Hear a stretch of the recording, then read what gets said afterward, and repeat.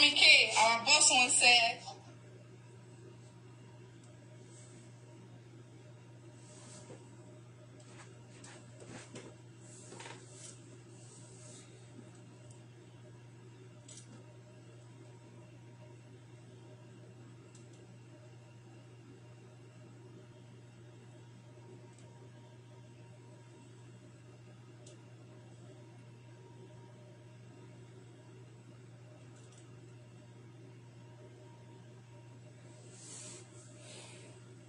Hello, everybody. Heavenly Father, eternal rock of ages, I worship you. I give you praise and adoration because of God. Nobody like you from his word, not yourself. That be the exalted, be glorified forever. In Jesus' name, I call myself, blood of Jesus. All my daughter, my people, blood of Jesus, can know what function against us shall prosper. Lord God Almighty, I want to speak right this moment, so Lord, speak through my mouth to take control. I declare this place, Holy Ghost, surrender. Oh Lord, fill me. Put your word into my mouth. Lord, direct my tongue, direct my spirit, soul, and body. And people who are here to listen to me, Father, Lord, understanding spirit, release it to them in Jesus' name. Thank you for that because answer prayer. Whatever we bound it. Whatever we lose it. Any man or woman that is waiting what against our life, Father, raise your standard against them, destroy them in Jesus' name. Thank you for that because you answer prayer. In Jesus' name I pray. I open this week for all my well-wishes all over the world, for myself, for my children. Oh Lord, in the name of the Father, the Son, and the Holy Spirit, and insurance in the blood of Jesus Christ, I assure my people, myself, my children, in the blood of Jesus Christ. This week, it shall be well with our spirit, soul, and body. Everybody, any man or woman that bless us, Father, bless them. Anyone that causes, Father, cause them. Anybody that we dwell against our life, will always stand against them in Jesus' name. Father, continue to favor us in Jesus' name. Strengthen our bones, strengthen our spirit, send us financially, strengthen us materially, moral, spiritually. In Jesus' name, now from O Lord, we need your strength, Father. Let strength be our portion. In Jesus' name, we pray. You are welcome to this platform. I call Berekete Family, and I'm going to. The title is not complete. Well, Berekete Family, ordinary president, to notice this. For the past few days now, I stopped talking about the Mohbad's case and Berekete issue, but I'm not stopping. I'm listening. And I study because a lot of people, they do many things for us to shut up our mouth, for us to be discouraged. I tell you, no retreat, no surrender. There's no, what do you call it? I'm not stopping. And because according to the book of Isaiah chapter 5 verse 20, says, woe to those men that will see good, I'll call it evil. That will see darkness, I'll call it light. And see good sweetness and call it bitterness. So the basic truth is that you have to call a spade a spade. You have to let your yes be your yes, your no be your no. I listen to part of it because I may not be listening to all the issue, the stories, because it's long at times. And at times I can put it also. I become a at that moment because Nigerian time is different from Canada time. So I listened to PRO when the ordinary president called on the PRO that they want to speak to IGP, Nigeria Inspector General of Police of Nigeria. So, and when the PRO called, it's mean the voice from the IGP, that is the voice, And all what the PRO said about to the prerogative family, to the honorary president, and to the audience that day, because it was on live shot. I saw part of it. I didn't look at it. I didn't listen to from head to toe. The PRO said a lot of celebrities don't want justice for Mohbad. Okay? I'm going to play it now also. It's a lot of celebrity, and it's a point key. I was just saying to myself, oh, thank God that even the police themselves, they know it. Because do you know why the police could say that? Because they know a lot of celebrities who have been going around for the secret not to be open. Do you understand me? So actually 2 people involved, but we are not going to talk much because I'm grateful to God because police know everything that is going on. Okay? And many of these celebrities also, and many people going around, the big men also going around to cover up the story. You understand me? They busy going around. They even even vice president, they met vice president over this issue, to cover some bullshit. But I want to remind my able president, BOLALIVE, the president of Nigeria. I remember when he attended a party about 3 years ago or so, 4 years ago. And he met a king. Let me mention his name. He met, on that party, there was, there's no issue, there's no problem actually. But I think he saw the king of Onisha in that party. And because they say a lot of the Yoruba people say, and Oni went to say hello to him. And he was sitting down. Our evil president, then he wasn't the president. He's an elderly person. And definitely, he will surely know, they know each other before the Oni became king. So, he went to say hello to him. According to history, they are also close. And that one thing I noticed about Asiwaju. I love much about him. He had a lot of problem. He has caused a lot of problem. Our daddy has caused a lot of problem for himself by, trusting some people, raising some people, investing in some people. They have disappointed him. And when those people disappoint the whole nation or whoever, whatever, and whoever area, you know what happened? They will put the blame, they will shift the blame on him. But that's not the case now. I remember that fateful day, and Onisha came to say hello to him when he was sitting. And that day, he never called for Oni to come and greet him or to send somebody to come and say hello to him. Maybe it's a planned work because Nigerian people, they always set people up. They're looking for people. When they hate you, they are looking for a way to eliminate you. They set trap for you. And the trap, when we're calling trap, they set trap for animal food and something. But the trap they set for people is people set trap for people. And the people they will use as a trap is also people. Only came to say hello to our able president today. Then he wasn't a president. He's a leader of APC. I fought the battle seriously that time, listening and listening good. And a lot of people started fighting because they have something. They have an hidden agenda. Okay? They almost destroy. That time Asiwaju fall sick. It's part of this. That what happened to Ashwaju then is part of what happened. Is as a result of that what happened then. Go and ask. Okay? Almost killed President Bola Ahmed Tinubu over because of that. Because it's not big, because I was saying then everybody started talking, oh, blah, blah, blah, it's disrespectful, Ashwaju should not have sitting down, he's supposed to go and be greeting Onirisha. I was like, what? Kàkà kíkì ni ó ṣakápò ẹkùn, ẹ má bínú, oníkálukú máa ṣọdẹ lọ́tọ̀ọ̀tọ̀ ni. Ẹ ń gbọ́? Kàkà kíkì ni ó ṣakápò ẹkùn. A lot of people go to party. It's not compulsory if they Oni didn't greet Ashwaju or Ashwaju didn't go and greet Oni. It's not a fight. But that time, they almost kill Oni. I mean, Ashwaju because of sickness. I mean, because of that. Are you getting me?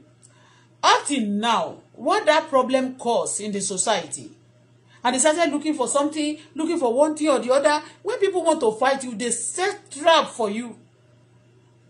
I never think, I'm not sure. It's not Ashwaju then that said Oni should come and, that sent for Oni to come and say hello to him. Do you understand me? But because of that, and Ashwaju was sitting down when he came. It's a problem. But today, I look at Ashwaju. Anywhere they, kádọ̀bálẹ̀ fún yàn kò ní kéèyàn má gànà.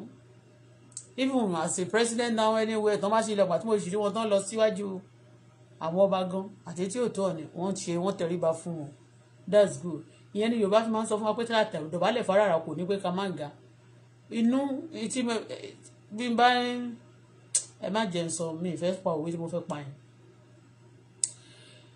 Àwọn èèyàn ò máa fi ọ̀wọ̀ kankan wọ̀ wọ́n. Mo mọ̀ pé tó bá ti di ọ̀rọ̀ tó ń lọ nígboro ayé báyìí. Àwọn èèyàn tí ò kì í ṣe ọ̀rọ̀ pé bóyá èèyàn fẹ́ cover anybody àbí nǹkan kan. Ọ̀rọ̀ Mohbad. Àwọn ọlọ́pàá sọ wípé mo kàn fi yẹn ṣe example ni o. Pé nobody wọn ò gbà bíi pé wọ́n pa síwájú sọnù nígbà yẹn ni. Pé wọn kàn dìde dúró ni wọn dọ̀bálẹ̀ dàgbàjá níwájú Ọ̀nìrìṣà. Ó dìjà ń gbà yẹn débi pé mo ti rántí ń gbà yẹn. Gbogbo àwọn celebrate àwọn ìyàwó wọn tó ń speak lórí social media.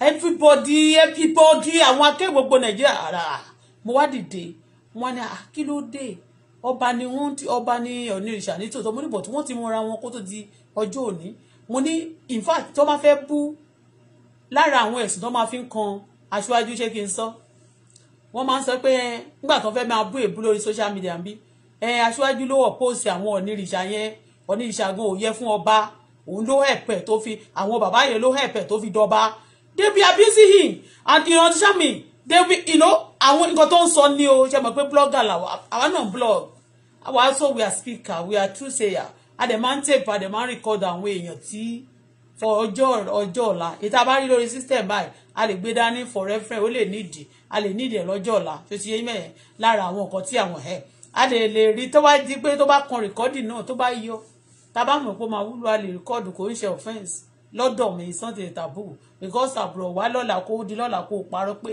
na lie okay so nobody that time yẹn ẹ mọ̀ nǹkan tó ṣẹlẹ̀ wọ́n fẹ́ gbẹ̀mí bàbá yẹn tó torí pé wọn ò dọ̀bálẹ̀ fún Ọ̀nìrìṣà ń party I was like gbà tó wáyá náà gbogbo àwọn èèyàn máa kọ pé ẹni bá yájú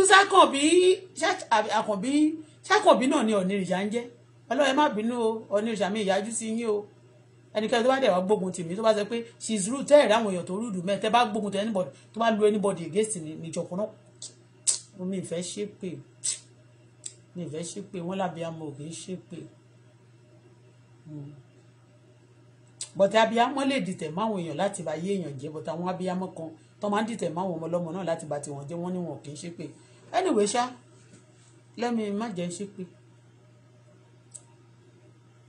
ó lè débẹ̀ wọ́n ní ebi náà wá ṣe orin mo ní Àkànbí tèmi mọ̀ ni òun náà ní Aṣíwájú Bọ́lá Ahmed Tinubu tẹ́ bá wò ń gbà yẹn èmi náà mọ̀ pé secretly kábíyèsí Ọ̀nìrìṣà bó tiẹ̀ jẹ́ pé mo jọmọ kékeré ẹ mọ̀rún nǹkan bẹ́ẹ̀ anyway ṣá ẹ jẹ́ ká gbọ́ pa ká má fọ̀pá pọ̀lọ̀pọ̀lọpọ̀ lóyún tá a kàn fẹ́ sọ lórí ọ̀rọ̀ Mohbad náà ni pé what I'm trying to say is this that time despite Aṣíwájú Bọ́lá Ahmed Tinubu president today was in pardon nobody pardoned him he was dealt with I tell you, I'm sorry to say this, my evil president.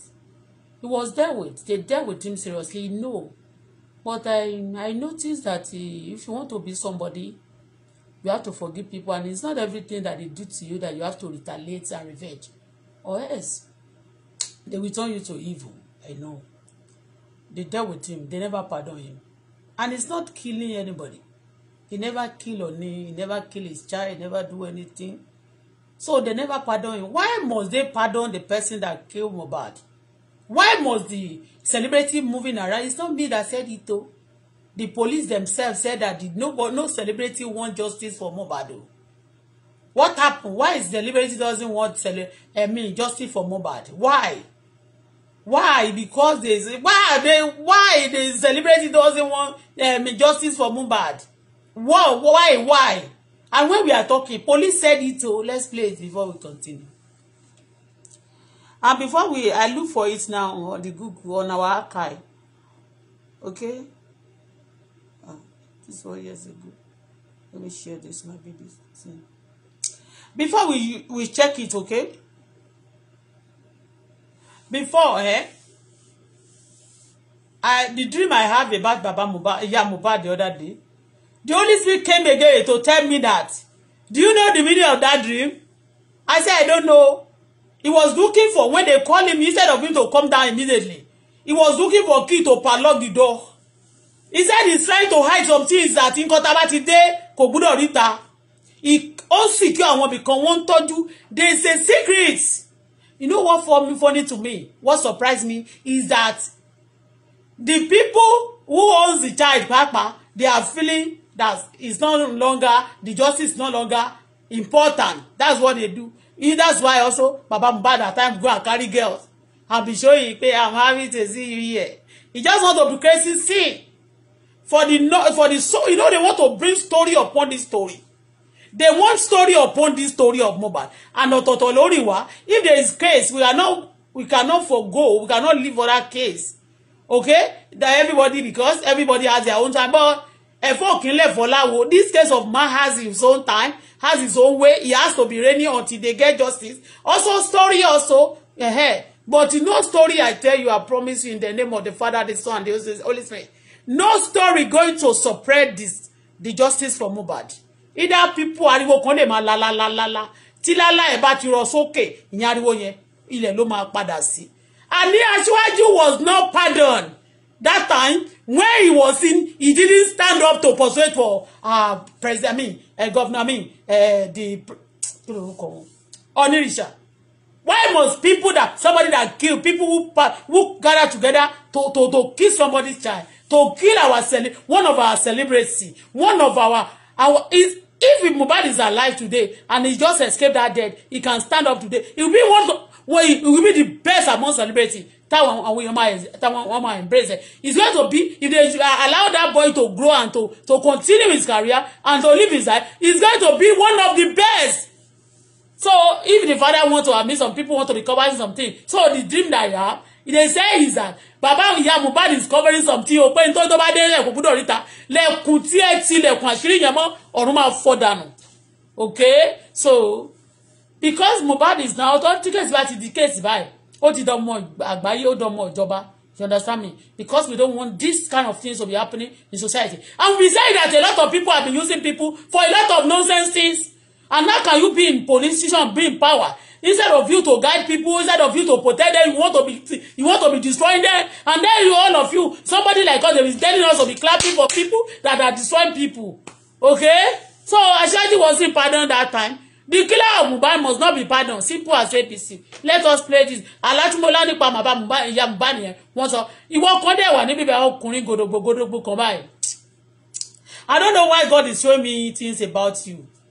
Honestly speaking, the Lord showed me something about you. You actually, I want to say this before I continue, because in battle me over so, but Ọlọ́run mi ò mọ̀ nǹkan t'Ọlọ́run fi sọ fún mi pé kí n sọ. Mi ò mọ̀ t'Ọlọ́run fi ń fi àṣírí yín wọ̀n mẹ́. Ó ti yé yín mẹ́yẹn. You actually have, your future could be better. Your life, you have stored many things for your future, and the Lord has so much. You believe so much in God. You build the house, everything, you store many things in the house. You have many expensive spiritually, and physically expensive things in your building, in your house. But you know what? Your door ló ti já ilẹ̀kùn ẹ láti ìsàlẹ̀. Ó ti yé yín, and you use a German door. That is a German door, mean a security door that very special. You use that door, you understand me? But you know what? Door yẹn bó ṣe fẹ̀ tó yẹn, ìsàlẹ̀ ọ̀nà méjèèjì nísàlẹ̀, you know, àwọn ilẹ̀kùn máa ń ní igun òkè àti ìsàlẹ̀ àti middle by, you know, to hook it so that they can be strong to hold them. But the one for down is removed, the both two sides. You understand me? But you still believe that you are closing your door. A lot of things, and if you open from up, it can see better. But from down, Bible says if the foundation be faulty, what can the righteous do? You have to do a remedy. You know, correction. Quick correction, you understand me? And then, you know, somebody want to get into the house. I was telling the person, you cannot get into the house and say, ilé tí àwa ti dá kòtò sí, ilé tá ti gbẹ́ ilé pé, ó kàn tó bá ti wù, á kàn ṣí láti ìsàlẹ̀ yẹn sókè. Ẹ mọ̀ wọ́n, kọ́kọ́rọ́ wà lẹ́nu lẹ̀kùn yẹn o, but wọ́n kàn ti kiri yẹn sí ọdẹ gbàbẹ wọlé. Space was there, a lot of things was coming, and ní gbogbo mọ́tẹ̀ tí ń gbà wọlé yẹn because ẹni tí ó lẹ́sẹ̀ tó dọ̀tí kò mọ value nǹkan tó wà níbẹ̀ yẹn, ó tẹ̀ mọ́lẹ̀, èyí tó máa kó dọ̀tí síbẹ̀ ó máa kó dọ̀tí síbẹ̀, they pollute a lot of things. Ìwọ yẹn mo ti máa ń sọ̀rọ̀ ẹ rí, ṣùgbọ́n I don't want to mention it because tẹ́yìn bá sọ̀rọ̀ sẹ́yìn, I'm a lower familiarity because I don't want anybody to come and oppress me, to come and be telling me, yóò ti yé yín mẹ́yẹn. So òkèlè gbígbẹ́ tó ń tà láfíà ó sàn ju ilé tó ń kún fún ẹran pẹ̀lú ìjà lọ, ó ga, ó ti yé yín mẹ́yẹn. Lẹ̀kùn ẹ̀wọ̀n dẹ̀ ní tí foundation bàbá yẹ pé orí ìdó máa ṣe o.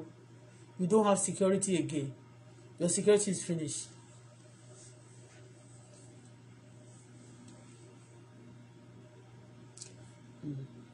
Tó bá wù mí máa dárúkọ ẹni yẹn later. Mi mọ̀ reason tó fi rí bẹ́ẹ̀ yẹn ṣá.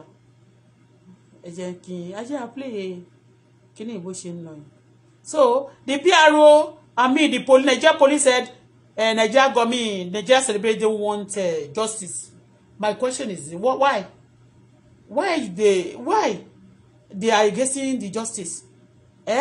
But if they are mentioning kinky and oríṣiríṣi àwọn èèyàn, is kinky a celebrity? What concerning a celebrity? Also, why is this that celebrity doesn't want justice? Is it celebrity that send people to kill a Mohbad ni? Àbí kí ló ṣẹlẹ̀? Àbí ẹjọ́ ìfún àtẹ̀dọ́? Àbí kò yé mi torí police ti rí sí tó bá sọ pé sí finish. Now police said, the police case, so let's play it. Here, I have it. Let us play it.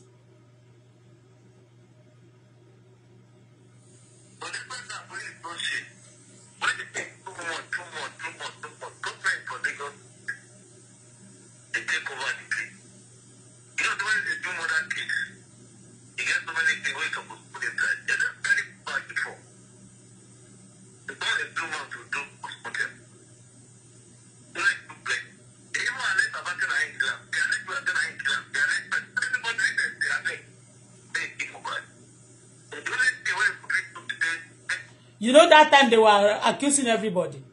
Èmi gbà tẹ́mi gbé president okay. Ṣé ti understand oríṣiríṣi ẹ̀mọ̀ àwa ń sọ̀rọ̀ òótọ́ la sọ tí bá ti ọ̀rọ̀ ẹ̀mọ̀ àwa ò ní láti parọ́ bọ̀ tá a dẹ̀ ní láti dárúkọ àwọn èèyàn. Ẹ ti understand, and that's why I do tell people that be careful. Táwọn àwọn kan wà tẹ́ pé tán bá ti rí ẹ tán bá ti lọ dẹ tán ti lọ ṣe ìka tán ṣó ti yé mẹ́yẹn wọ́n máa point ẹni tán bìlì pé ó ní grace àbí tẹ́ pé ẹ̀ nílé ó ti yé mẹ́yẹn wọ́n máa direct wọ́n máa ẹ ti understand, that a law get me ẹ mọ̀ nǹkan tó fún mi ní justice pé we have to find this justice has to prevail ó ní pé àwọn èèyàn wrong people so that we can see, because we don't get this justice we are it's like èèyàn kan bí afọ́jú bí èèyàn àpò wọ́n sọ pé èèyàn dáfọ́jú ni ẹ mọ̀ kó fojú kó sọ èèyàn àwọn èèyàn dáfọ́jú, so people got to see, they need to see, you understand, àwọn èèyàn ní láti ríran nísìnyí pé wọ́n tẹ̀ ti accuse many people ó ti yé tá bí wọ́n bá rí justice nísìnyí wọ́n lè ní bí mo ṣe wà ń bí tọ́lọ́n bá bless mi lọ́la kí n kàn tiẹ̀ kó tún pójú mi bóyá mo tún rí cream fi para kí n má tún lo Vaseline for some time ó ti yé mẹ́ẹ̀ àbí kí n tún wá sọ pé mo jẹun àbí kán tún rí mi pé mo jáde wọ́n kàn rí pé mi ò ké for some months wọ́n lè ní wọ́n ti fún wa lówó ṣó ti yé mẹ́yẹn. So for that the justice needed sorry we have to agbọ́dọ̀ ṣe kíni ó ti yé, because a lot of people have been accused. So for the real killer, for all the people that partaker àtàwọn ará ilé àtàwọn ará òde they have to be wọ́n gbọ́dọ̀ jáde a máa dáríjì wọn I promise them that Nigeria will plead for them after confessing. If they confess, if they have the boldness to just come out and let the case be open, we are going to plead to Nigeria, to all over the world, to forgive them. Because Bible also said those who confess their sins, he said he's faithful and just to forgive them. But those who cover their sin will not prosper. So we are going to use the word of God. But not confessing, we are not going to prosper. And again, Bible said those who see bad and call it good, say they woe to them. So I don't want anybody to be woe. Lagos State, no, I don't want woe for them. I don't want the judge to be, I don't want woe to be on the, be their portion. I don't want anybody. You see this here, I say I don't want to curse. You see, instead of me to be angry and be cursing, when people want me, I just shut up my mouth. I just bear my pain, I swallow it. If I have pain, I take it over it. Okay? So, nobody, we are going to forgive, but it's better to cover it and bury it. Anybody that bury it, gbogbo ebe ta ti sesele o ma wá sórí mo ẹ jẹ́ wo ìṣẹ̀yìn ni Bíbélì sọ ọdún 2024 so that Ọlọ́run ò ní pa yín rẹ́. You think everybody do know? Let me tell you something. Police themselves, they know for before they could say that justice, the what they call them, the celebrity doesn't want justice. Why is they kill celebrity and celebrity doesn't want justice? To tell you that maybe justice, celebrity are jealous of Mohbad. Some people actually jealous of Mohbad. They believe that if they allow him to grow, he's going to take their position. And let me tell you what, you are going down. There's nothing you can do about it. If you have money, you cannot buy God. You can buy people, you can pay money, you can settle people, but you cannot settle God. Okay? You cannot settle God. You have made mistake of your life. The best thing you can do is just to be asking for forgiveness. Open day, not in the secret. Openly. Just ask God for forgiveness. Simple as that. Not in God has said bere fún forgiveness. He has to be in public for you to prosper again.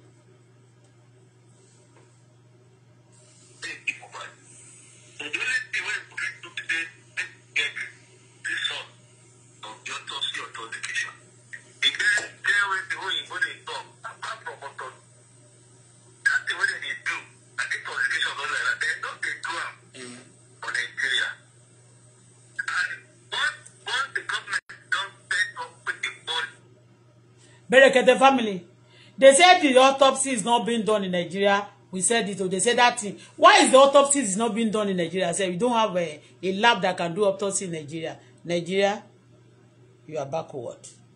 You have to. If you don't have that now, for this is part of things you got to know. You got to have. Maybe because you don't have a lab for autopsy. Maybe that's why they are also taking you for granted and killing and believe that they are not going to have any result.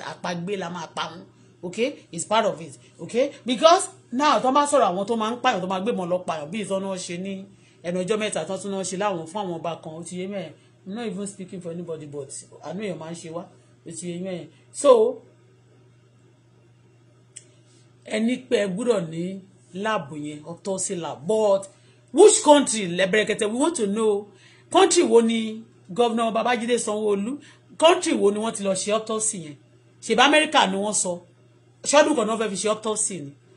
Ẹjọ́ ẹ bá wa sọ country tán ti sọ lórí platform wa ká máa pe country àwọn president àti gbogbo àwọn alágbára wọn pé there was a autopsy about one of our celebrating Nigeria. They said they refused to release it. Why is it taking long? Ibo náà ti lọ ṣe autopsy yẹn jẹ́ sọ ìlú náà fún wa ká máa bá wọn pariwo ọ̀fẹ́ ni bó ti ẹ̀jẹ̀ pa máa ẹ má worry bá ti ẹ̀jẹ̀ gbèsè sọ Ọlọ́run tó ó ti yé mẹ́yẹn Ọlọ́run á ṣe ìyanu tó bá ti yá ó ti yé mẹ́yẹn. But let us to only ká kọ́kọ́ wá ìjọba ọ̀run àti òdodo rẹ̀ tí wá ti kú a máa fi kún fún wa òdodo ẹ̀ là ń wá báyìí so ti yé mẹ́yẹn ọ̀rọ̀ tá à ń sọ yìí wọ́n lè máa rò pé gbogbo àtàbá gbé jáde la máa ń preach la máa ń sọ ìjọba ọ̀run là ń wá báyìí àti òdodo rẹ̀ òun náà la dẹ̀ wà lórí ẹ̀ báyìí. Ẹ má dẹ̀ gbàgbé nípa kí lorúkọ tí wọ́n sọ wọ́n ní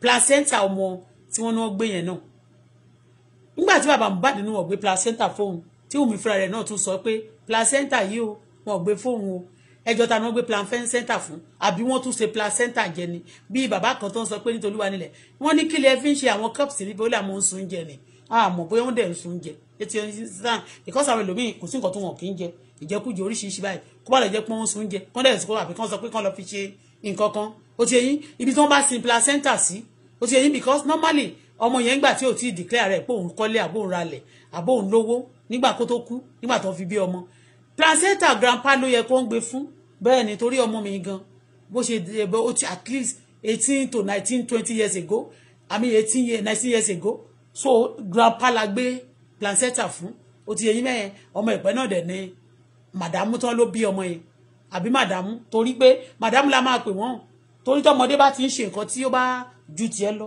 ẹ lè pé màdàmú kì í ṣọjọ́ orí la fi pèyàn ní mọ́mì this day sí o so wọ́n ti máa ń sọ gbà tó máa ń sọ tẹ́lẹ̀ tẹ́ pé àìlówó láwọ̀ parí lórúkọ dà màdàmú ní òní sílẹ̀ níbẹ̀ tó bá dẹ̀ ti wà lọ́wọ́ èèyàn tó bá ti gbowó lówó àbí tó bá nǹkan ó ti yé mẹ́rin wàá fi màdàmú sí irú màdàmú yẹn ẹ̀kan bá gbé placenta fún ṣé ti yé yín mẹ́rin ẹ jẹ́ kó mọ̀ eléyìí torí wọ́n bá ṣe tán sí wọ́n lè máa sọ pé ó ń búlì ọmọ kékeré ní Canada o èmi ò búlì ọmọdé o kẹ́nìbọ̀dì má purọ́ mọ́ mi o mo ti gbàdúrà fún ọmọ kékeré yẹn ṣùgbọ́n at the same time kẹ́nìbọ̀dì má pa ọmọ kékeré kẹ́ máa fi system fi àwọn ọmọ kékeré ṣe olè kẹ́ wá fi system pa wọ́n dànù tó pé wọn ò lè sọ̀rọ̀ ọmọdé náà lọ́jọ́ ó lẹ́lẹ́dà tiẹ̀ o ẹ ti yẹyin mẹ́yẹn ó lẹ́lẹ́dà tiẹ̀ bí ò bá lówó ń kékeré kẹ́ forúkọ ẹ̀ gbowó ó lè lówó lágbàlagbà ó lè di president lọ́la ó lè di NEC ṣó ti yẹyin mẹ́yẹn bẹ́ẹ̀ ṣe ń dé drag ọmọ yẹn tẹ́ fẹ́ máa fọmọ yẹn ka scott máa wá ja scott yẹn nígbà kẹ́ fi system bá yé ọmọ náà jẹ́ ṣó ti yẹyin mẹ́yẹn torí pé tí èèyàn ó dàbí pé ká gé ẹ̀ka igi kúrò lára bottom ẹ̀ ni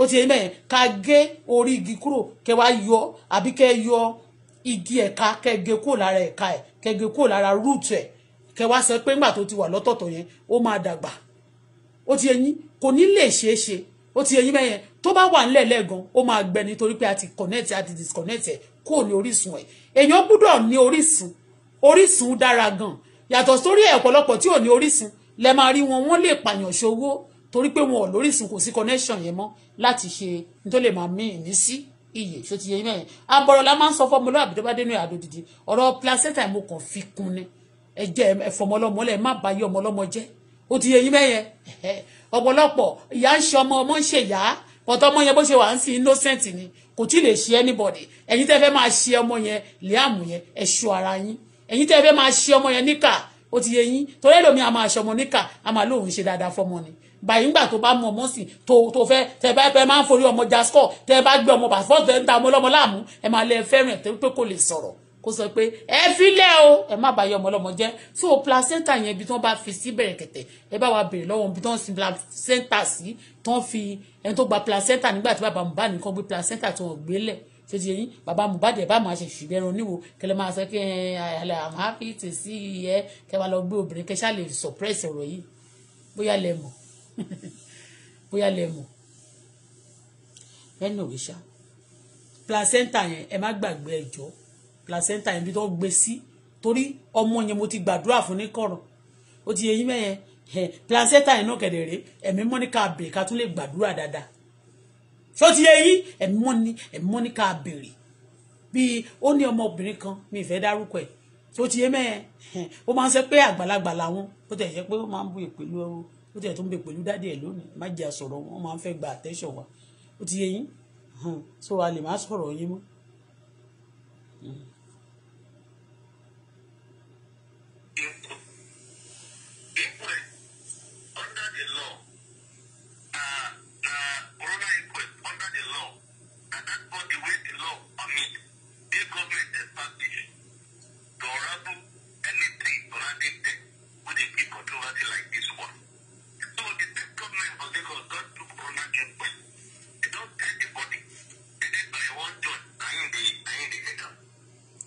Normally, the incident happened in Lagos. Okay? To be kindly, because people have been expecting that, okay, oh, this like, you know, want to fear Bole, want to first all the Bole. No, the case, I think they said now they have started the court case.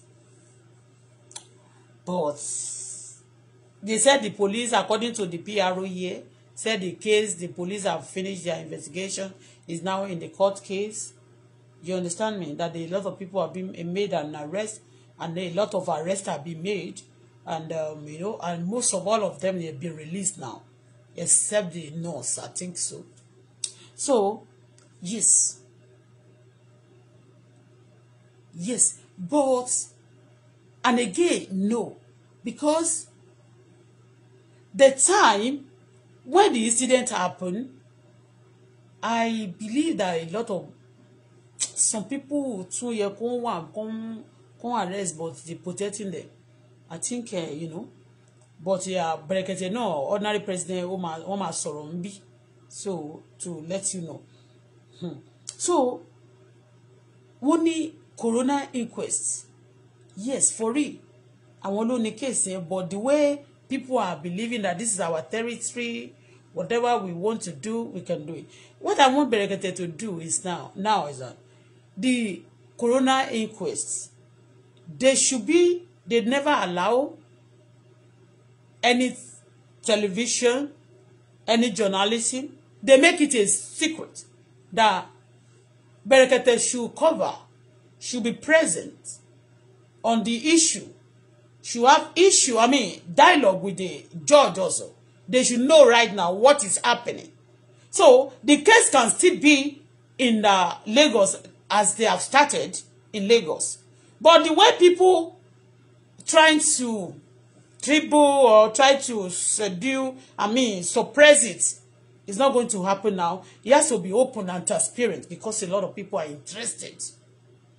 All right? A lot of people are interested. And kudos to police also that police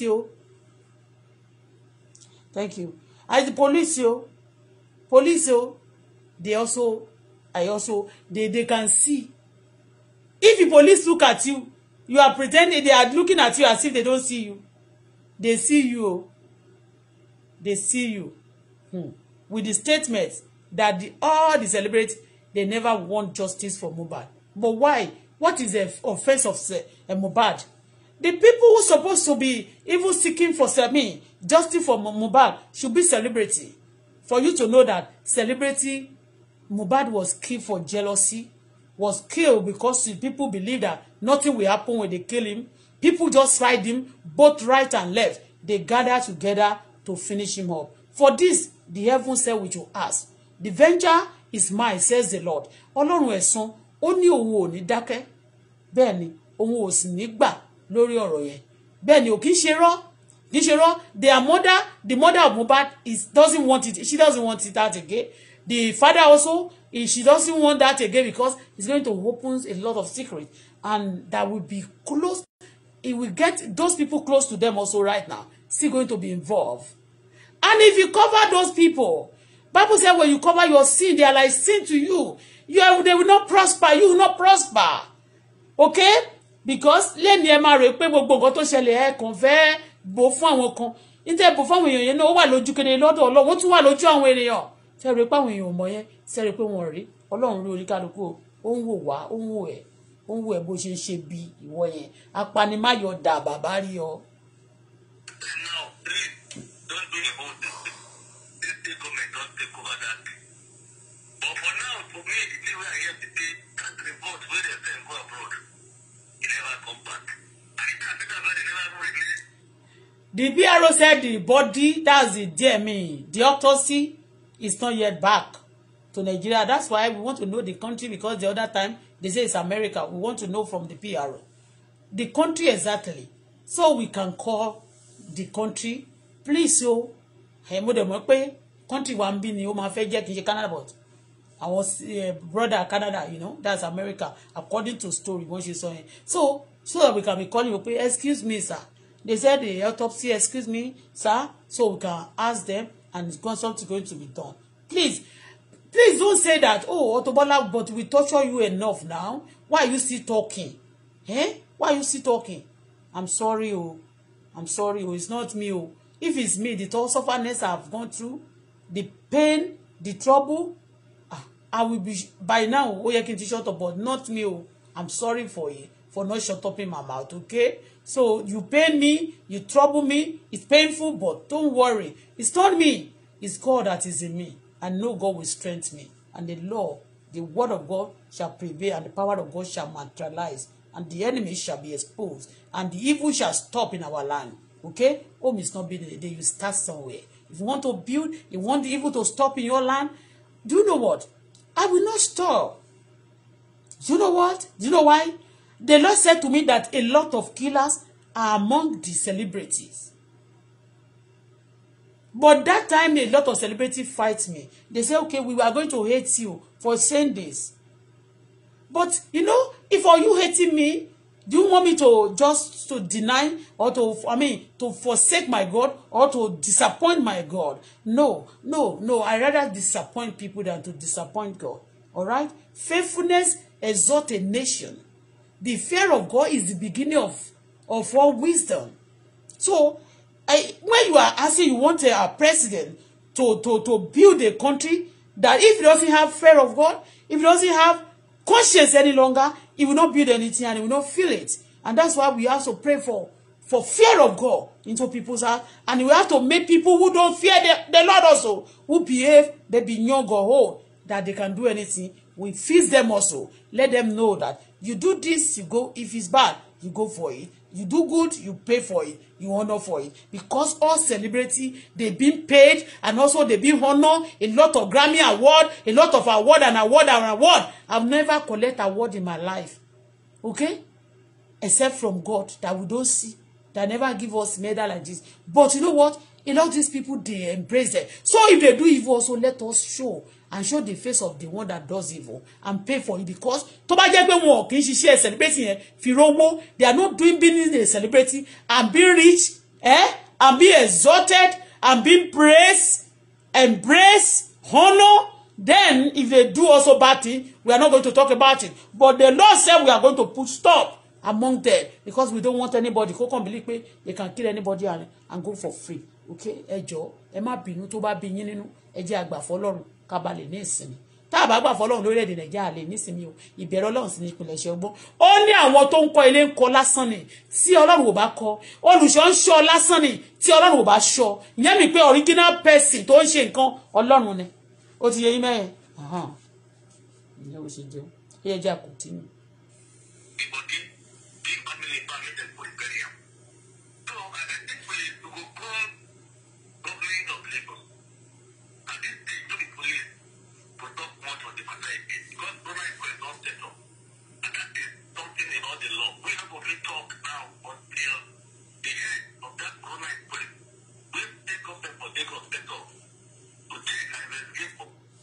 But to me, you know, before anybody that is not investigated by police can also court investigate them. Because to me, a lot of people, according to, and they said the people around Mohbad, all of them need to be arrested, investigated. It's not even all of them that write statement like they say one is Adura, what concern us.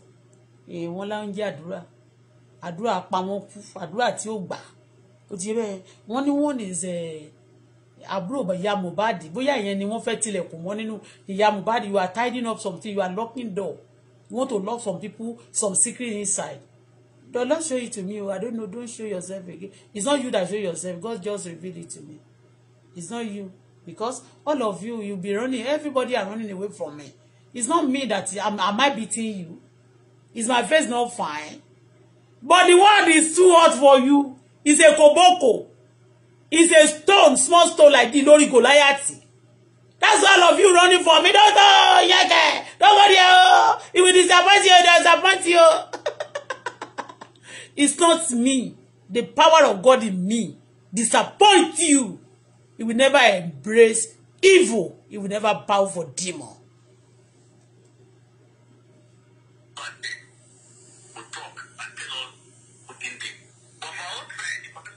Now, they say corona inquest is a very good thing that they say corona inquest should maybe going to the police and the people behind it in charge of the autopsy the DNA are beginning to so all of us, all of them should come out and be giving us updating about it so that we not be silent and somebody will not be saying I went to station yesterday and the DPO and the commissioner and the clinical says clinical and they come and be telling us no, we want to have them gbọ́ ọ̀rọ̀ lẹ́nu Ọlọ́rọ̀ Like the police should tell us the country that is doing the autopsy that for 4 months tí ó ti jáde ó ti yé yín mẹ́yẹn bóyá ìlú tó ń fi ìlú má jẹ́ sọ̀sọ̀kúsọ so tí ó ti jáde ó ti yé bẹ́ẹ̀ bóyá òkú pọ̀ ní kí ṣáà ṣe táìmù corona kí wọ́n bá sọ pé òkú pọ̀ lẹ́tàn fẹ́ ṣe autopsy fún ó ti yé mẹ́yẹn coronavirus nígbà yẹn òkú pọ̀ lẹ́gbọ̀n so ti yé so kí wọ́n bá wa sọ so ti yé mẹ́yẹn wọ́n dẹ̀ ní kí àwọn the corona inquest should make things transparent. Don't record, don't enter there. Although this time around, not that they be just, allowing Jack and Harry, people want to build their page, they want to do many things, you understand me? But it should be transparent. That's what they see the police officer talking here, saying to ordinary presidents, okay? But the ordinary president is going to talk.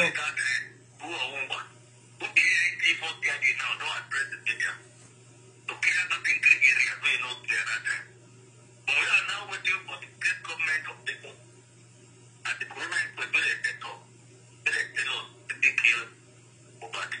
So, for now, federal president and the whole world will be here. Don't be the fault of the police and they never hear anything from us. We don't do our own rich country. When they see no strong police, they see at least they arrest many people. Don't be they don't arrest. Even Obama, they even write statement. No, they didn't arrest many people, Oga. They arrest only 3 or 5. Okay?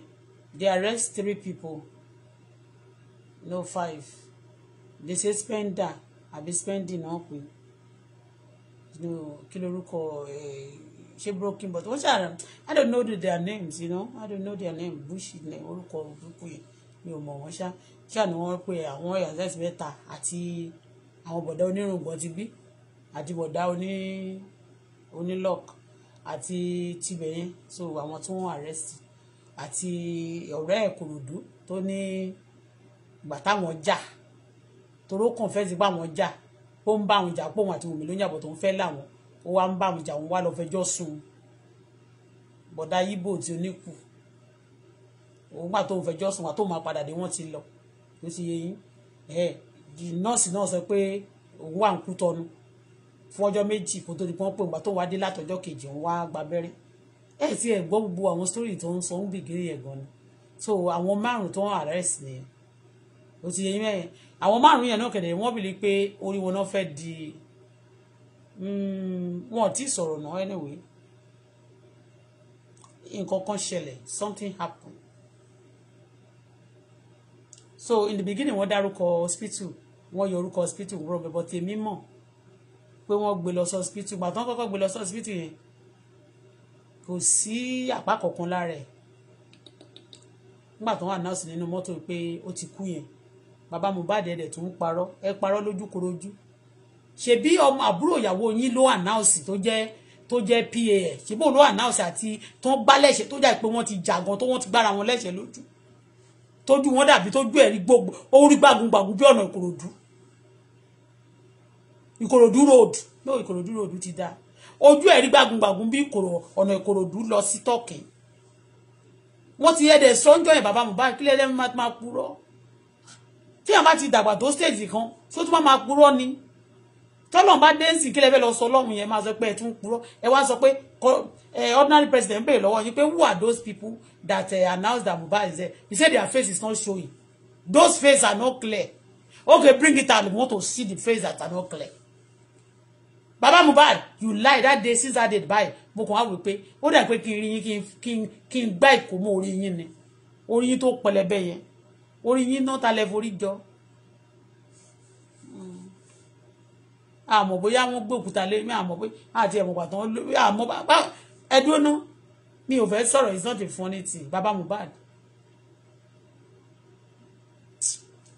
I deserve my comment for you ẹ pa irọ́ burúkú pé you don't know the person that the face of those people that announced the death of Mohbad in the car that their face is not showing it's not clear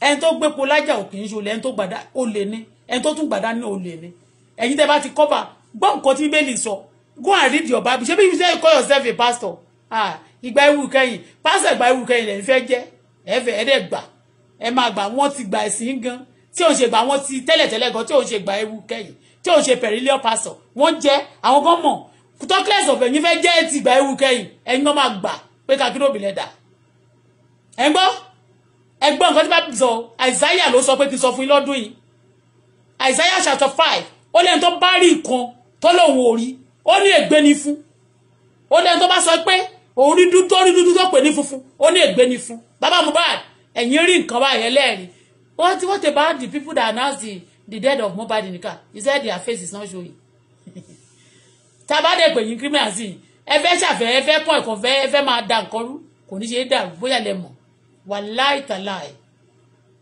afọwọ́fọ náà kò kí ní ìsinmi romiromi kò kí ní ìsinmi ó ti yẹn ẹ máa rí pé mi àyà máa yí gbà anyway no problem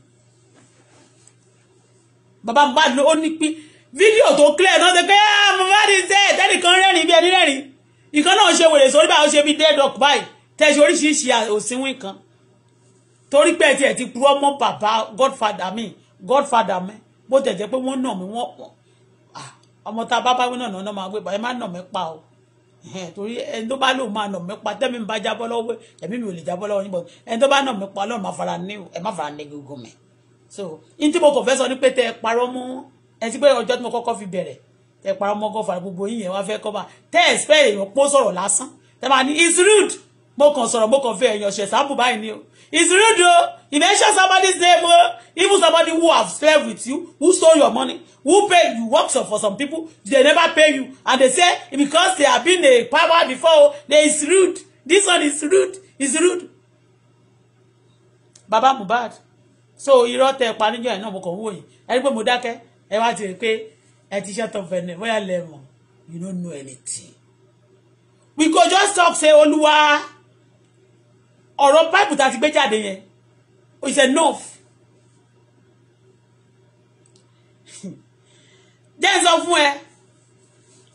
jẹ́ kí n sọ fún ẹ tọ́mọ ẹ bá ṣe nǹkan burúkú láti protect ẹ kì í ṣe pé láti bò láti ìwà burúkú tó bá wọ̀. That's not a protection. You actually endanger them for more danger. Exposing them for more danger because they do bad thing. Don't involve in no bad thing. And now you cover them. They'll be one ma di one ma tún di one ma burú jù bẹ́ẹ̀ mọ́ yín lọ́wọ́. One day ma wá mi ìfẹ́ sọ̀sọ̀kúsọ. Because about decree o ma come to pass. Ẹ̀gbọ́n níwájú bẹ̀rẹ̀kẹ̀tẹ̀ odidi àgbáyé ló ń wo àwọn tó wò níbẹ̀ àwọn kan máa wò pé bàbá Ọlọ́run mi although everybody ọ̀rọ̀ kéèsì Mohbad ó máa mú crime tó wà nínú oríkálukú àwọn tó surround ẹ̀ ó mú gbogbo ẹ̀ jáde it shows Mohbad expose the parents expose the people in his family expose everybody ní around ẹ̀ ni àtàwọn ọ̀rẹ́ àtàwọn celebrity Mohbad spirit Ọlọ́run wà lẹ́yìn ẹ̀ Ọlọ́run mú olódodo lọ síwájú ọjọ́ ibi ṣùgbọ́n láti expose àwọn evil okay you go know.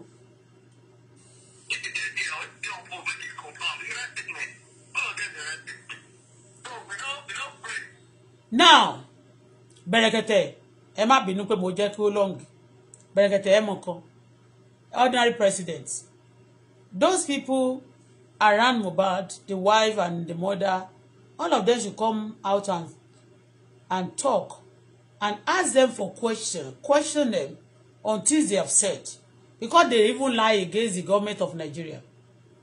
To God who made me, they lie against the government of Nigeria. That is NDLA.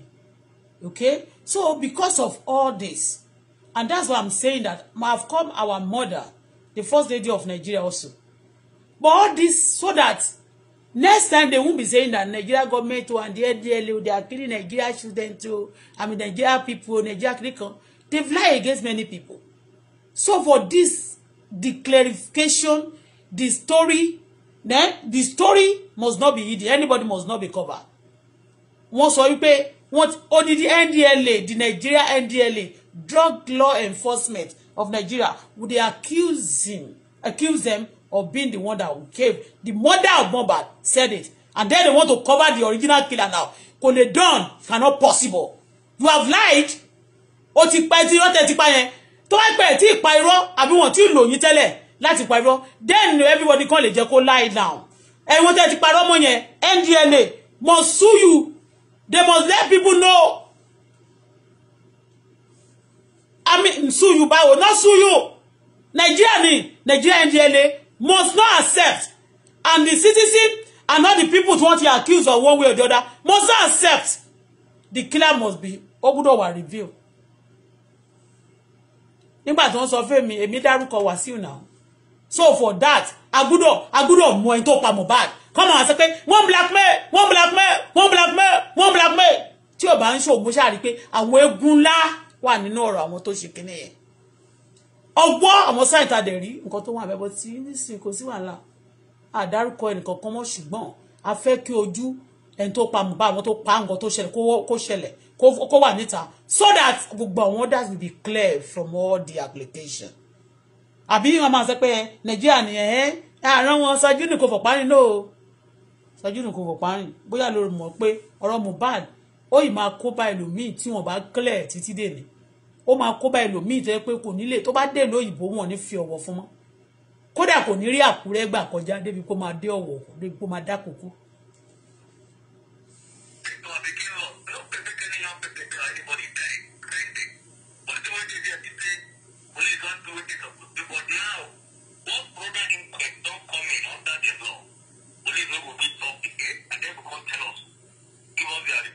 The people around Nigeria police, the people around Mohbad, why are they not arrested? Why are they not arrested? The Lord showed me in the beginning that 5 people. And that 5, you only get pé àwọn 5 team. Ló wà ní individual, àwọn 5 team yẹn tó parapọ̀. Ọlọ́run sọ fún mi. I mean, wọ́n fi àwọn 5 ṣe example kan fún mi. And those people, 5 people yẹn, wọ́n lè ní team tí gbogbo wọn ṣiṣẹ́ fún. Okay? So the Lord points, when tí nǹkan bá dàrú mọ́ mi lójú, Ọlọ́run máa fi nǹkan wọ́n máa ṣàlàyé fún mi. Ṣé mi pé lánàá mo lálàá tí mo lá nípa ìyá Mohbad kò yé mi àláyàn Ọlọ́run gbọ́. Wọ́n nígbà tó di òru òní Ọlọ́run fi yé mi. Ó ti yé yín to God kò sẹ́ èmi ò pẹ́ anybody láti ṣe ti yé yín mẹ́yìn. Èyí tí mo tún ní mo lá nípa ènìyàn yẹn tí lẹ̀kúnlẹ̀ tó ṣe yẹn ó ní a foundation ni ó ti wà 40. Lẹ̀kún foundation ti wà 40. Tó bá di pé bó ṣe ní Ọlọ́run ṣe ní a lot of things fún because of ilẹ̀ yẹn tó ti wà 40 gbogbo nǹkan tó ti ṣe yẹn.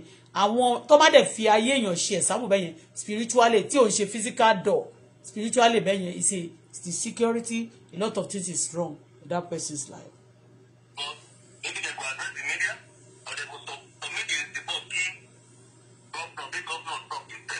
Okay, you see that the police is now saying that maybe they should release the autopsy result and all those other results, the result that they want to hear, because they said they want to save the little boy. I'm concerned about the little boy, not the mother. Ìyá ń ṣe ọmọ ń ṣe ìyá. Okay, to save the little boy, I support DNA also. Long for spiritual purpose and physical purpose and future purpose. Saving the little ọmọ tó bá for ká lè mọ̀ pé Èkìtì ni o. Ó ti yé yín? Èkìtì ni o, Èkìtì. Ṣó ti yé yín? Èkìtì ó ti yé yín mẹ́yẹn. Ó ti yé yín mẹ́yẹn. So you got to do. Ó ti yé mẹ́yẹn. Ṣé mọ̀ pé màtá dẹ̀ ti ń sọ̀rọ̀ báyìí kí ló dé tán lọ ń pa wọ́n lÉkìtì? Ẹ ṣọ́ra yín o. Tí wọ́n lọ ń pa àwọn ọba Èkìtì. Ẹ̀yin ọba wèrè ẹ ṣọ́ra yín o. Ẹ ṣọ́ra yín o tí ìbá kúkú jẹ́ wọ́n máa pa yín ráǹdì ni o. Tá bá gbàdúrà pé kán máa pa gbogbo yín ráǹdì wọ́n máa pa yín ráǹdì kán máa pa àwọn lítúlítú wọn. Mọ̀tò rẹ̀ láti jọ ìsìn ọba ìgbèríko náà ń pa kán máa pa first class. Ọlọ́run dáríjì mi. Ṣùgbọ́n torí pé àwọn ẹlòmíì náà ń sí wọn support gbogbo nǹkan tá à ń ṣe. Tá bá ti gbàdúrà sí kò dẹ̀ dá ká gbàdúrà burúkú fún yín sí. Kán gbé first class 3 ní Nàìjíríà ń ṣiṣẹ́ mọ̀ pé ní Èkó kán má gbé ọ̀hún lọ sọ́nà náà tìyẹn. Kán gbé first class ní àti bí Ilé Ifẹ̀ láti Ondo State gan wá. No kán gbé bí 6.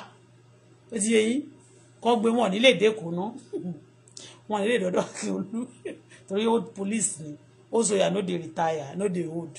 Okay, let's continue. First PRO, thank you very much. I get a few questions where some questions where I want to ask small a bit. Ask them. People talk say when this thing happen, say Nigerian police we supposed seal up the scene of. You know what? They should make the case of Mohbad transparent. Ní ìgbà tí wọ́n jí ọmọ gbé ní Àkúrẹ́, wọ́n fi tó bẹ̀rẹ̀ ṣe ẹ̀sìn number 1. bọ́n ṣe máa gbé kámẹ́rà sí lójú rẹ̀ bọ́n ṣe káṣọ sí lọ́wọ́ àti ṣẹ́kẹ́ṣẹkẹ̀ ó lè jáde kó máa gbọ́mọ ṣó gbọ́mọ ni kò gbọ́mọ ẹ jẹ́ kí kéèsì yẹn tó bá ti wà ń kọ́ tẹ jẹ́ kó wà tàṣípẹ́ irú Bẹ̀rẹ̀kẹ̀tẹ̀ báyìí àwọn rédíò bíyà TVC náà tó bá ní interest kó jẹ́ kó gbé ẹ jẹ́ kó gbé kí ló dé ẹ jẹ́ wọ́n gbé ẹ jẹ́ wọ́n gbé tó bá yọ̀yàn lóye ó ìdájú pé kí àwọn Fúlàní gbé wọn lọ pa o torí àwọn Fúlàní mi mọ̀ bóyá Fúlàní dẹ̀ ń wo bóyá wọ́n ń wo Facebook tó ń rí pé àbí tó ń wo gbogbo etí táwọn èèyàn dẹ̀ ń pa pé ṣe wọ́n ti lọ pa bọ́ì kan wọ́n má lọ gbé sí ẹ̀yin celebrity ẹ̀jú ọ̀pẹ́ anyway jẹ́ ìdákẹ́ báyìí náà torí ọjọ́ tán ti ń gbé àwọn èèyàn wọn ò gbé àwọn celebrity wọn kì í gbé àwọn olórí wọn ò gbé àwọn ọba kọ̀ọ̀kan náà ó ti yé yín ó ga o ẹ ṣàjẹmọ ẹ má jẹ ń já múra wọn já. Crime say they no seal up the place they just allow activities to continue for that place. Na true e be abi no be. Na false. I don't go fit big pot. But whatever they don't do, the corner inquest take over. You see, the police is no required here ò kì í jẹ́ fún ara wọn. They are trying to protect. I'm telling you, ordinary president like Mohbad, Wunmi mother is a police officer, okay, and anyway, on this case, it's not that wọ́n fẹ́ dára kí wọ́n ṣe béèrè lọ́wọ́ wọn yẹn. He said the case is not in their vicinity and they are not ready to take it because Lagos State is like going to be a slap on them. But at the same time, IGP and made this PRO protecting the police. He doesn't want to answer anything like that because they want to protect. Emma protect say. Emma protect. Only to ba bo ẹ̀ṣẹ̀ rẹ̀ mọ́lẹ̀ kò ní ṣe rere ló sọ. A country that cover their iniquity, that cover evil people, he said they will not prosper. That's what he said. Ẹja máa sọ̀rọ̀. Ẹjọ́ máa sọ̀rọ̀ lọ. If at the initial stage the police no do wetin they suppose do, like sealing up the place, we no go allow anybody to tamper with any evidence we go give. No, police are supposed to be somebody that will protect you. Police should not be a killer. Police should not be a killer. Because I will tax you. If I say this, if this person that killed Mohbad is being pardoned, all the sin that people have been committing in Nigeria, before today, before on Monday, she will also be pardoned. All the sin, even the prisoner in prison should be pardoned. They should be released. All of them. If this case of Mohbad, the person, the killer, is being pardoned. Some people have been pardoned because of respect. They give respect to some people personally. All the criminals in Nigeria, the one in prison and the one the sin they have just committed, everybody in the station should be pardoned.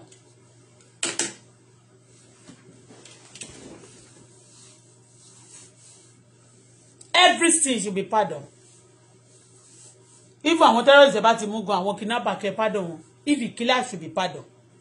Because they are what? Because the killer is what? Everybody should be, every sin that they have committed before tomorrow Monday. Because very soon now, I think already you are already in Monday.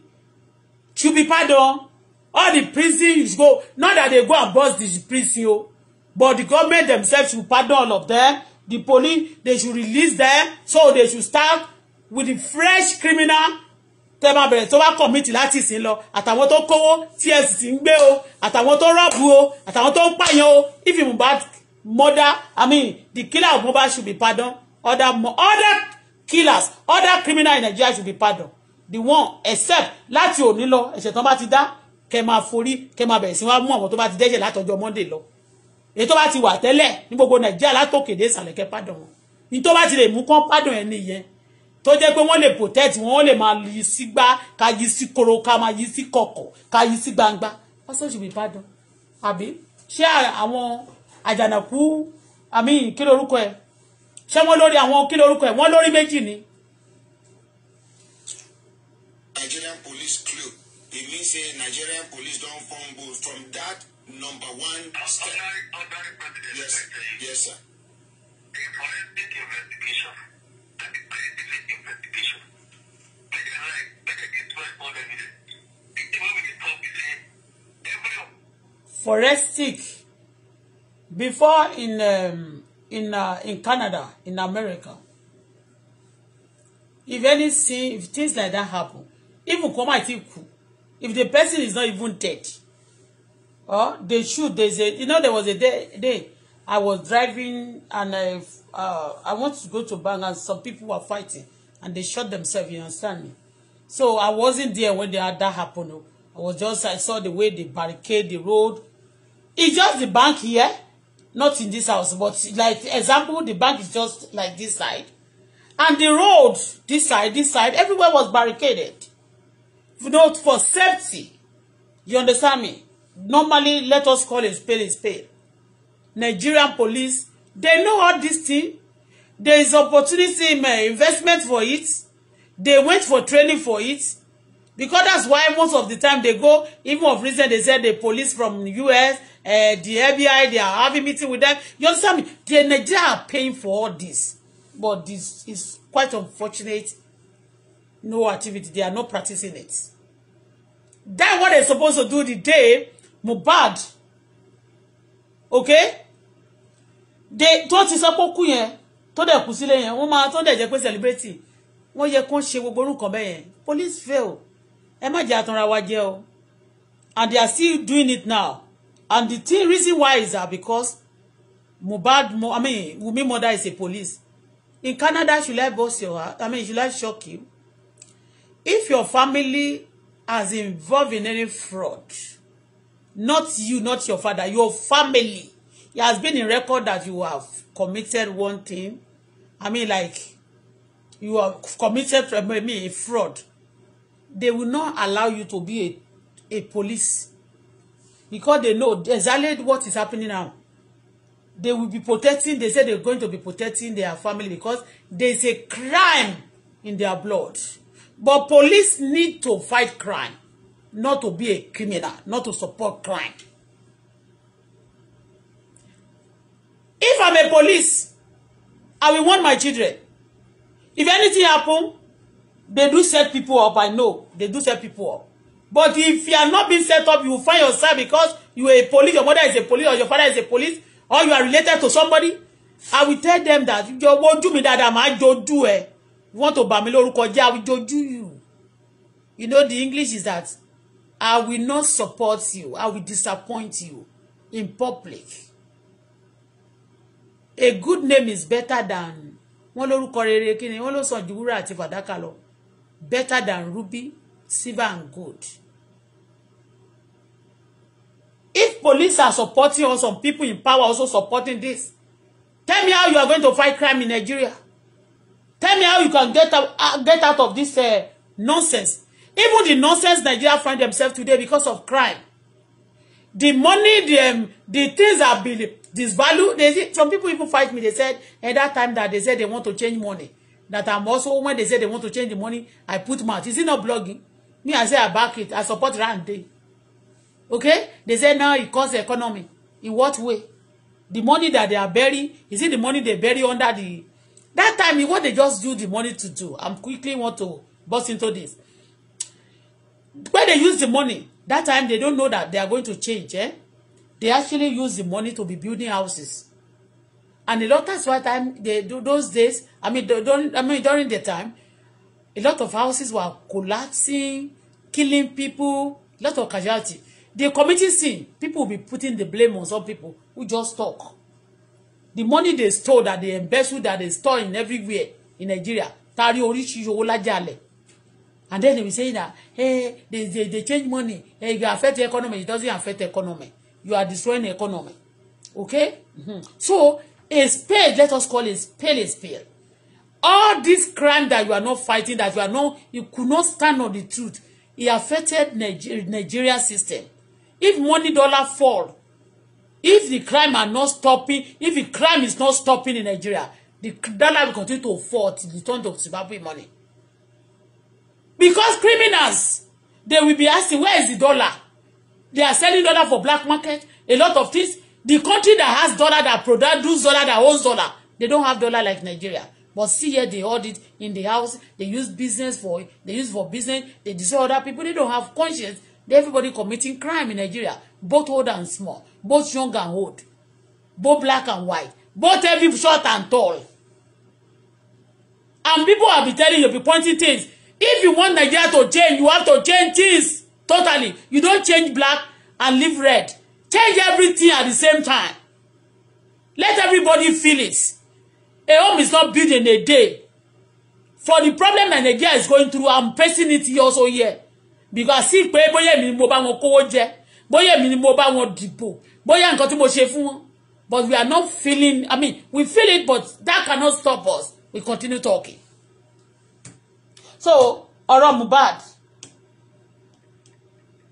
Police fail.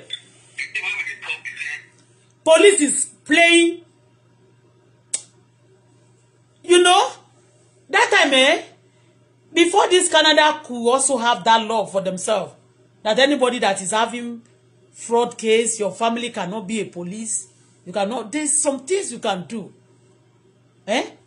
Now, there is a reason for it. It's just because of things like this. Because people love to take people for a ride, for granted.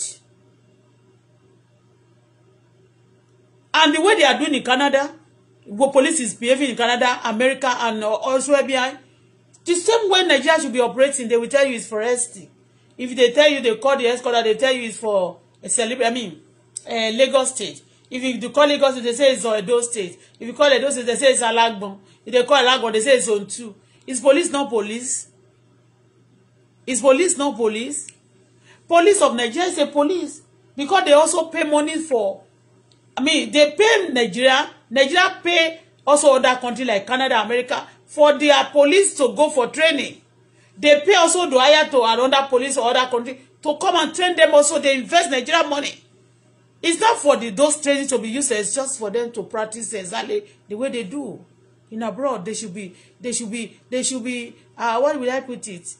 They should know what they are doing. Police fail. And now you are not fail woefully.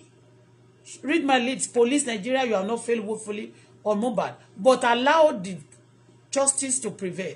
Do things right. And then we get the right answer. Okay? Let us do things right. Do things right and you get right answer.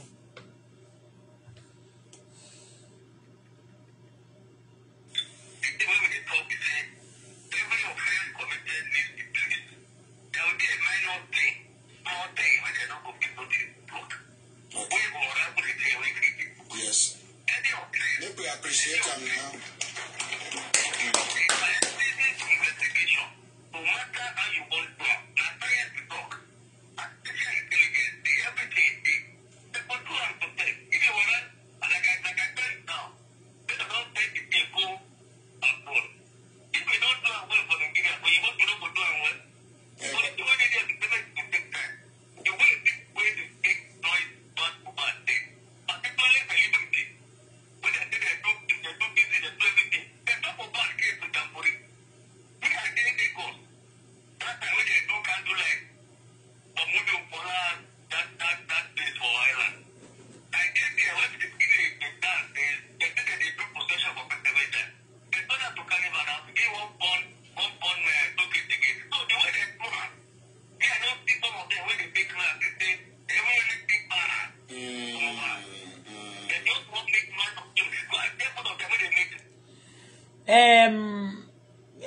You can see that police also said that they wanted to use system also to burn to gate.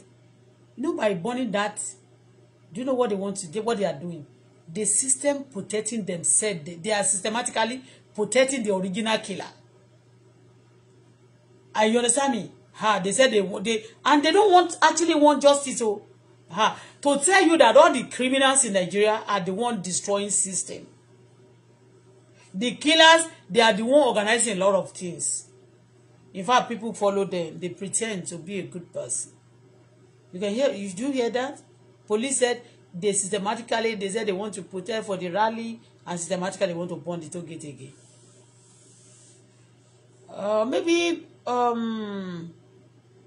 Maybe they are paying money to the toll gate, maybe the toll gate money, Our driver, everybody, the taxi, everybody passing the toll gates, maybe the money they are paying there, they don't like it, That's another thing, Maybe they don't like it because I remember a lot of toll gates also. Even in South Africa that time, there was a toll gate, they protest. Everybody protest. Now when we are going like this, there's also a lot of toll gates in America. There was a day, especially that area, Bulgaria. You understand? When you pass some area like this, they say it's a critical zone. Pass this like a critical zone. You understand? So that time when I drive in America, I pay a lot of tickets also. You understand? So not that I park in the road, but just maybe you newly go to America, you don't know that. Anyway, let's forget about that. The toll gates, it may be the people being affected little because owó kékeré yìí ó máa ń jọ àwọn èèyàn lójú gan kọ́ bá fi system pé bọ́ọ̀nù ẹ̀dá náà ká South Africa náà wàá náà ṣe kí ni a complain nípa why did they put toll gate here? There's one here, hey. CTC always complain when it comes to the area of collecting money from them, even when you are rich, except ẹni tó kọ́ toll gate yẹn àbí tó yẹ pé it's called the part of these resources coming for them. Àwọn yẹn nìkan ló máa ṣe kí ni ló máa nínú wọn máa dùn pé owó wà lára àwa gbowó ń bẹ̀ ṣùtìyẹ, but those who are paying it they always complain. If you are paying for something, that's why you get to the market when you want to buy something. Is how much is this thing? Oh, are you sure it's not too expensive? Even when the tag is there, they say, oh no, that's the last price. You still buy it, you say, oh, it's too much. Even when the person is not even making too much money. So anybody paying money, he always things that you paying for, he always look expensive to you. Okay, so that's another thing of that of toll gates. They want to use system they don't want toll gates. Everybody wants things free for the government. Yeah, they don't understand when people have not ruled, are not being in government. They don't actually understand what the governments are also passing through. Okay, the rich also cry.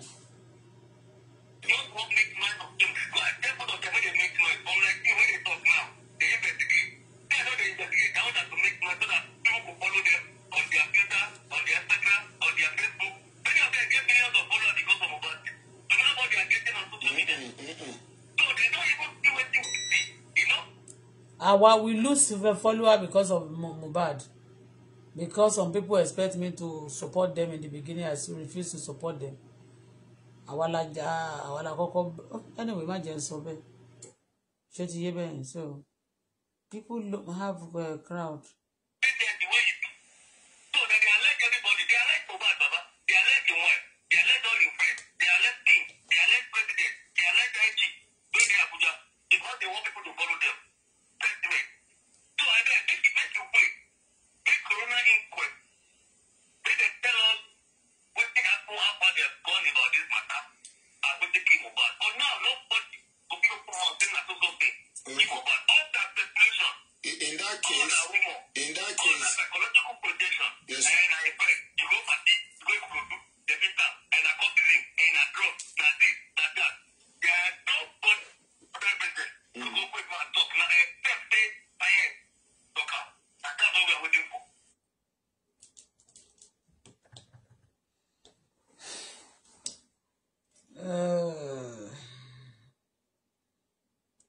The case, they said Abuja, to my knowledge now, the Abuja are not going to step on it because it's the case of Lagos State. The same happened in Lagos State. And the same IGP controlled the whole Nigeria police. So easily the report, if anything is not, the care is not taken, if the case is not being treated, they can interfere into it, but not by bringing it to Abuja. You understand me? But doesn't mean that Berekete is out of it.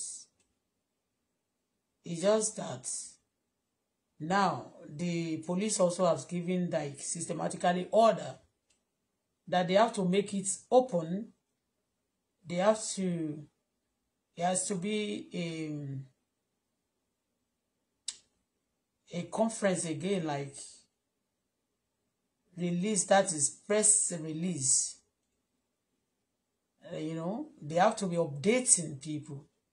They must not be mutes and be quiet over it. That's what the police saying.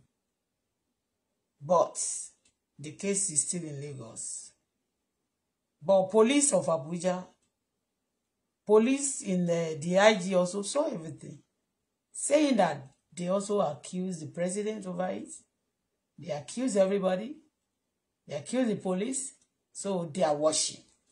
This time around, Abuja is watching.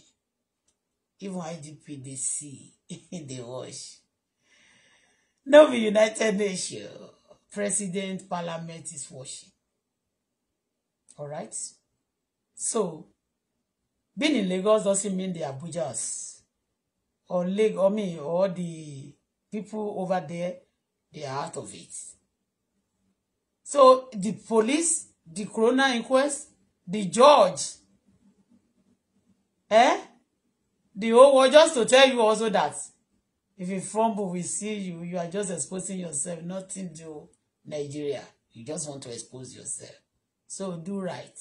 Do it right. You get good answer. You do it wrong,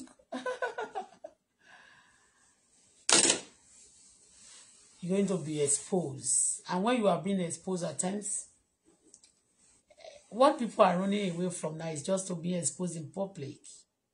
That's Abdura. During time when you're hearing a killer of Mohbad,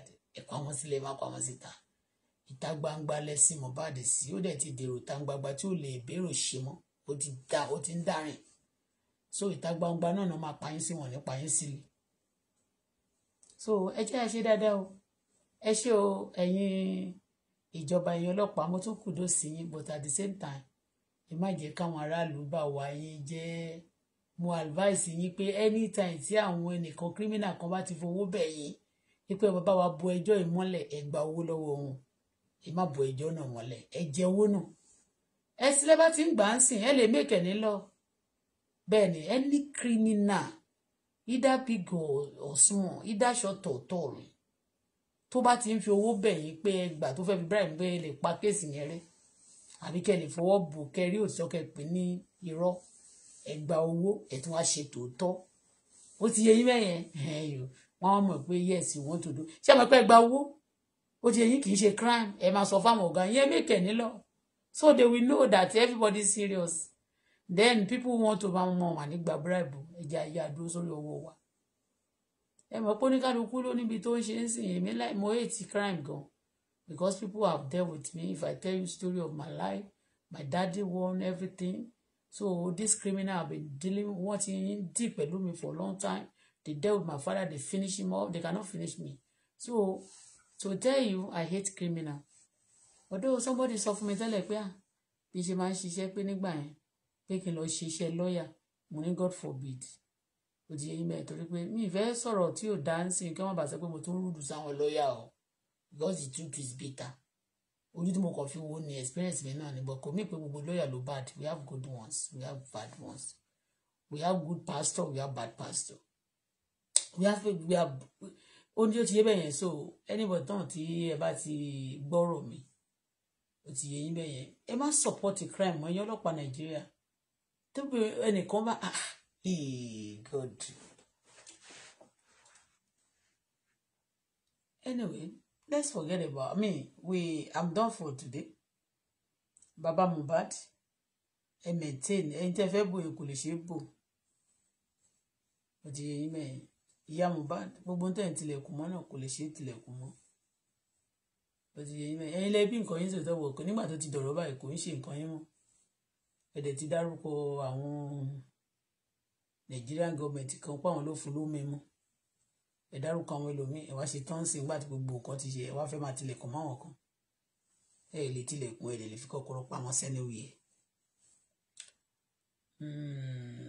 Ẹ̀yin ọlọ́pàá ẹ sì bá wa ẹ má ṣe tí wọ́n bá ti lọ ń rojọ́ ní ilé ẹjọ́ ṣáwọn tó bá ti wá need láti judge àbí láti being arrested ṣé wọ́n máa padà arrest wọn ṣe bọ́lọ́pàá ló máa make arrest àbí àwọn adájọ́ ló máa padà sọ pé kán lọ remand wọn àwọn tí wọn ò tí ì mú tẹ́lẹ̀tẹ́lẹ̀ sí custody tó yẹ kán tẹ̀ ti wà ní custody ọlọ́pàá tẹ́lẹ̀ báwo ni wọ́n ṣe máa make arrest báwo ni wọ́n ṣe máa lè remand wọn láìsí police torí kò yé mi ni because mo believe pé tọ́lọ́pàá ò bá múyàn tí ò accuse tí ò sí ní statement kankan tó kọ àbí tó bá ti wá ń rojọ́ ń sìn tó bá ti involve pé kán lọ make an arrest now the judge will now call you because kò tí ì yé mi the judge now make order that police should get this person arrested and they should go and remind the person or what so tí ò bá yé mi sẹ́yìn pé mi ò ṣe adájọ́ mi dẹ̀ ń ṣe lọ́ọ̀yà kò dẹ̀ ní tí ò bá dẹ̀ yéèyàn máa ń béèrè ni because some people they just believe that some things need to be done so ẹ̀yin tí ó dẹ̀ kù tẹ́ ẹ̀ tí ì ṣe interrogation tẹ́ ẹ̀ tí ì sọ̀rọ̀ síta tẹ́ believe pé orí platform ẹ má gbàgbé gbogbo yín pátápátá ẹ̀yin family yẹn lẹ ti sọ̀rọ̀ sórí social media àkókò tí tó sì ní kẹ́ lọ sọ̀rọ̀ lọ́dọ̀ Brekete o ìyá Mohbad wàá sọ̀rọ̀ lọ́dọ̀ Brekete Wùmí òun wọ́n náà máa sọ̀rọ̀ lọ́dọ̀ Brekete ló ti yé bẹ́ẹ̀ because olóò láìkí Mohbad pé ọkọ ẹ̀ ní àbí ó dẹ̀ ní ó wìlì gbogbo ogún fọ́mọ ẹ̀ àbí so you need to ẹni tí ó bá fẹ́ jogún èèyàn bẹ́ẹ̀ yẹn you be able to fight on behalf of the person àtọmọ yẹn pé love you talk about lọ́dọ̀ Brekete àti àwọn spender àtàwọn àdúrà gbogbo tí wọ́n fẹ́ sọ̀rọ̀ wọn náà wọ́n máa lọ sọ́dọ̀ Brekete so láti sọ̀rọ̀ so wọ́n dẹ̀ máa gba Brekete náà láàyè because ọlọ́pàá ti sọ pé kún make it transparent láti jẹ́ kí wọ́n lè máa jẹ́ kí gbogbo wọn tó bá lọ ní corona inquest kí àwọn àgbáyé kan lè máa mọ̀ kán lè fún ọlọ́pàá ní peace of mind pàápàá àti Nàìjíríà gan tó bá ti ń gbọ́ pé òkè nǹkan tó ń sọ rèé ó wà transparent kì í ṣe pé wọ́n fẹ́ máa cover ẹnìkan fẹ́ máa gbé kinní kan fẹ́ nìkan wọ́n fẹ́ máa báyé understand wọ́n fẹ́ máa protect ẹnìkan kọ́ máa believe pé ẹnìkan torí èmi personally mo rí ọ̀fẹ́ mo feel offended gan nígbà tí àwọn kan máa jáde àṣẹjà bọ̀bọ̀ kan báyìí tó sọ pé ológun dúdú mi ò sọ pé kó má bọ ẹni tó wẹ̀ ó ti ń bú àwọn èèyàn tó wẹ̀ láti jọ ìbọ̀tì ní tó ṣẹlẹ̀ ní pé ó ní ọmọ Èkìtì ní kò ń ṣe ọmọ Èkó mo rò pé ṣé Èkìtì yẹn ò kì í sínú Nàìjíríà ní ẹgbàá mẹ́ ó ti yẹ mẹ́rin mi ìdẹ́ àmọ́ ọmọ tí ológun dúdú gan jẹ́ ó dẹ̀ pọ̀ ọmọ Ifẹ̀ ní ológun dúdú ọmọ Ilé Ifẹ̀ ní ológun dúdú yes ọmọ Ifẹ̀ ní ológun dúdú is from Ifẹ̀ so mo ń lọ lénìí mo sì máa padà wá lágbára Ọlọ́run lọ́la èmi máa wá àmọ́ sì máa bá àwọn olólùfẹ́ mi láyé ẹ má gbàgbé ọ̀rọ̀ placenta yìí náà torí àwọn èèyàn máa ń ṣe placenta jẹ oríṣiríṣi là ń gbọ́ Nàìjíríà you got to ask placenta ọmọlọ́mọ ọmọ ẹ̀jẹ̀ ọ̀run àwọn ọmọ yẹn máa wí pé kí làwọn wá ṣe ní orílẹ̀-èdè yẹn fámìlì mi tó bá yà sí báyìí nígbà tí mo yẹ bí ọmọ mi a máa ṣe báyìí máa gbówó ìkulẹ̀ náà máa ṣe báyìí a máa wò pé kí ló tó òun yà sí fámìlì Bọ́lá àti ẹ̀yìn tàdébò wálé ọmọ yẹn náà ó dá mi lójú pé ọmọ tó ń pè ní mi mọ orúkọ tó ń pè torí bẹ́ẹ̀ yìí bàbá mu kí tiẹ̀ lórúkọ ẹ̀ tí bàbá lò fẹ́ fún pé kì í ṣe lèyàmù pé muslim tó tún jẹ́ lèyàmù ṣàtúnṣe ọmọ yẹn á máa wò pé kí lòun wá ṣe ní fámìlì Wùmí àti Alọ́ba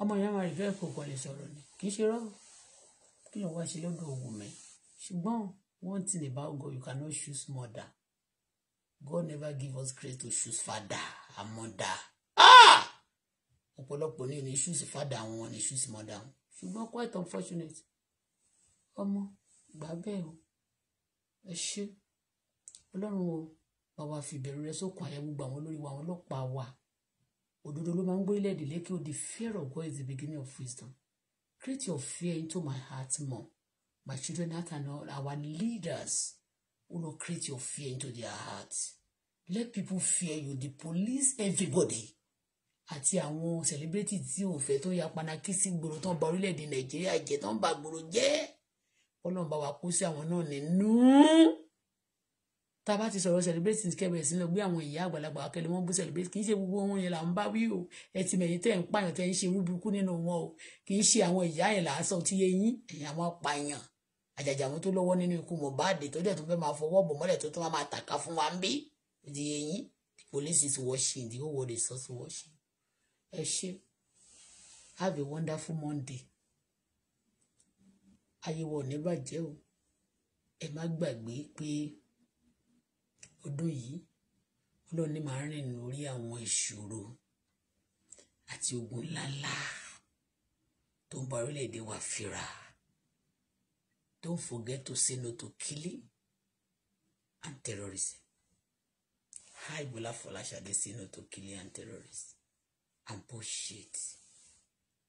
Thank you. Bye for now.